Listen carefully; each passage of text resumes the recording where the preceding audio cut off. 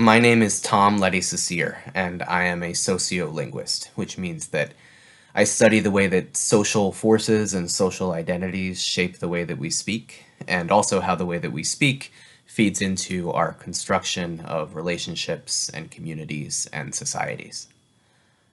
I'm very excited to congratulate you on your admission to Bennington College, and I'm sure that you have a lot of great alternatives sitting in front of you as you go about making the choice of where you will head for school next fall. I thought it might be helpful in making that decision to share with you something of what led to my decision to choose Bennington as the place where I want to work and continue to further my professional career.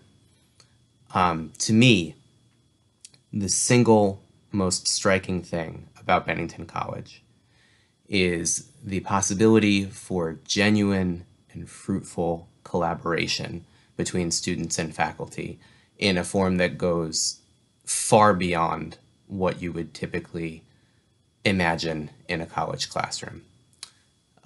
Last year, I was very pleased and fortunate to oversee the launch of the Bennington Sociolinguistics Laboratory with a group of 11 students. The laboratory continues to conduct ongoing sociolinguistic research in Bennington and further afield into neighboring parts of Vermont and New York and Massachusetts.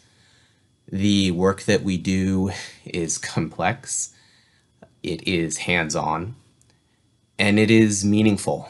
We are filling a gap in sociolinguistic knowledge that no one else is currently working to fill. And that fact requires us to bring our work beyond ourselves. When I'm working with a student through the laboratory to prepare a statistical analysis of phonetic data that they recorded in the field, they're not doing that so they can plug it into an answer on an exam. They're doing that so they can put it on a slide to present at a national conference.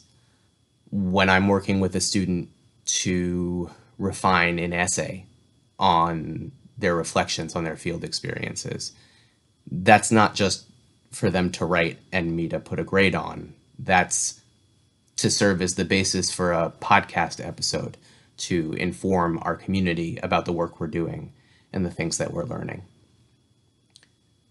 That sort of opportunity for many in my profession is a 30-year kind of goal. It's something that you hope to work towards over decades of trying and maybe eventually get to see. The fact that Bennington is a place where that sort of collaboration is not only immediately possible, but something that is encouraged and expected, not just from me and my own work, but for every one of my colleagues across every discipline represented at the college, is truly something remarkable and something that made Bennington a choice that I could not pass up. So again, congratulations and best of luck to you as you go about making your decision. And if we are lucky enough to welcome you to campus in the fall, I hope that we can collaborate together.